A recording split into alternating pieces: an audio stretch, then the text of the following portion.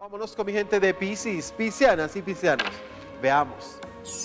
Mi gente de Piscis, tenemos la primera carta para ti, es la carta de la disminución. Es aprender a hacer, con lo que tienes, aprender a hacer lo mejor. Podemos estar criticando el medio vaso de agua que tenemos. Tenemos un medio vaso de agua, lo puedes ver medio lleno o medio vacío. Ese vaso que está a medias, tú podrías estar quejándote todos los días de lo que te falta para que esté lleno el vaso.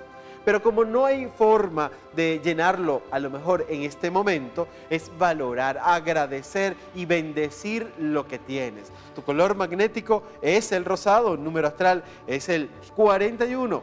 Bueno, así pasa con el amor, así pasa con todo en la vida. Triángulo amoroso, hay una persona que se ve aquí muy marcada, sientes que hay competencia o te sientes que estás compitiendo con algo.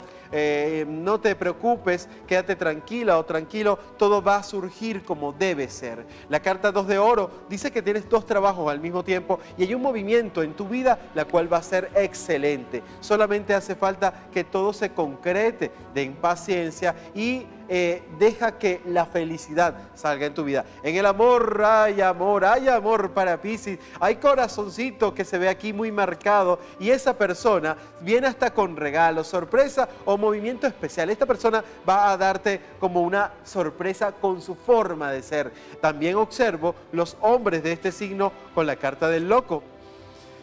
Dice lo siguiente.